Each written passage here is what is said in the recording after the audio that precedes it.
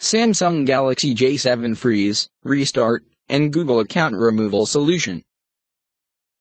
In this video we will take a look at an issue which is quite frequently observed in users of the Galaxy J7 these days.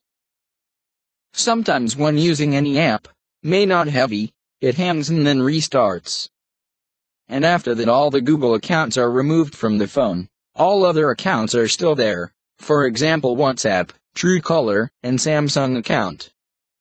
The problem is with the hardware and Android. A solution is go to Settings, About, and click BIOS number 10 times. Then developer options will appear. Then drag down and click Restrict Apps. Then you will find Standard. Just click Restrict Maximum 4 apps. Also make sure you install an add called Greenify. This would hibernate apps in background. We would also recommend you to use 360 antivirus. Before you put your phone on rest, enter the Greenify app and click Snooze button.